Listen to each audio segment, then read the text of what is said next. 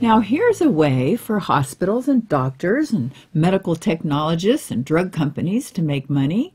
Give hospital patients sleeping pills. Oh, you're getting a little ruthless with that, but there's a point. Well, it makes them fall. Well, and then you end up having more lab tests and scans and x-rays and pain pills, longer hospital stays, and then they might get complications like blood clots. Right. You know, Ambien isn't just seen on television for over-the-counter use. It's like commonly prescribed as a standing order in hospitals for patients to help them sleep, and it quadruples their risk of falling.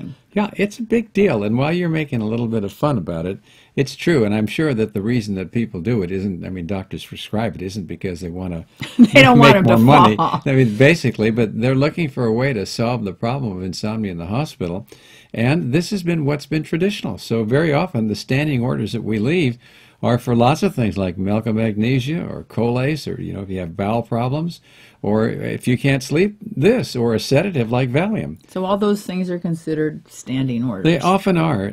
Each doctor individualizes what's going to be given for each particular patient. So the doctor wouldn't prescribe it for somebody who had a certain kind of problem, for sure. I mean, if somebody just had a stroke, chances are they're not going to give a sleeping pill to them because that masks the level of consciousness that a patient has, and we need to follow that carefully. But you know, Ambien has other side effects too, and one of them is sleepwalking. I was thinking about that, and I thought, well, maybe if a person takes it and then they get up in the middle of the night and they're sleepwalking, then they could fall. Well, it makes you ataxic too, so your balance isn't right. It make you dizzy. It can cause delusions, and it can make you hallucinate. You get headaches and nausea and vomiting, and rebound problems if you try to stop it. In fact, you can get seizures from it. This is sounding like an ad for Ambien. Well, you know, we just don't have the flowery music in the background. Well, that's what the ads are like. They're saying all these things that it can do, like put you to sleep, and then the last 20 minutes of the ad, they're focusing on all the problems that happen like this and saying it with a sweet voice, but it's a big deal. But you know, when people are sick, it really is important that they get enough sleep. Oh, I remember years ago, I think it was in the 70s, when the patients were given Valium. That was the popular drug of choice in those days, and we would give it to them about 3 or 4 times a day. Yeah, well, by the afternoon, everybody's sleeping. That's right. It made our work a lot easier. But you know, they found out over the years that this had an accumulative effect, and it was very habit forming and not a healthy thing to do. Lots of problems. So we could make hospitalizations more comfortable by helping people sleep using other technologies. We used to give people back rubs. Well, that and listen to them and using that music that we've talked about so many times, or the brainwave optimization we talked about, where you try and balance the two sides of the brain using certain kinds of sounds.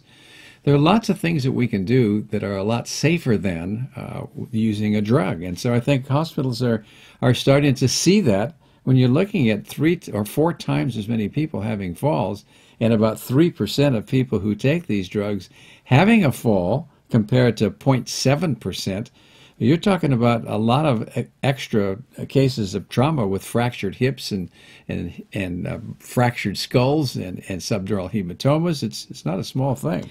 You know, I was thinking that all the patients' rooms have TV monitors. Wouldn't it be neat if they would put in like a video into those TV monitors when it was time to go to sleep? Something that was relaxing, that might have a little soft imagery. It wouldn't even need that because you're going to probably try to close your eyes. Right. But I mean, something like that would be conducive to helping people sleep with the imagery and all that business. Well, you'd think for 5,000 or 10,000 a day that maybe you could get some kind of non-pharmaceutical support to help you sleep. Well, the other thing that happens is when you're sick, many times the doctor orders that your vital signs be taken every certain amount of time, and there's treatments to be done and medications to be given, and so what's more important, the sleep or the medications or the treatments? Well, I think it depends on the situation, but you're right. You're raising a good point. You certainly don't want to wake up at 6 in the morning with somebody saying, it's time to weigh you, or here, put a thermometer in your mouth.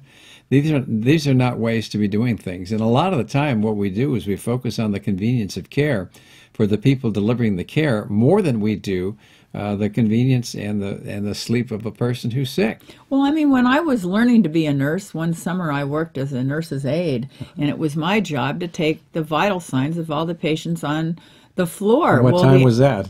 Well, I mean, our shift was over, I think it was over at 6:45. Oh, so you were getting up and at, so at 6 to we were wake supposed people to up. start at 6, but I couldn't be finished on Right. time. So I started doing it Earlier. earlier one morning, and That's boy, right. did I get in trouble. I had some guy just yelling at me, and he was so angry, I think he got me in tears. But Well. it was like, how could I get it done? All So right. this is where the hospital needs to figure out what to do with the staff. Maybe the vital signs don't have to be finished by 7 o'clock in the Or morning. maybe they can be done automatically now. There are a lot of ways that we can put people on monitors to do that.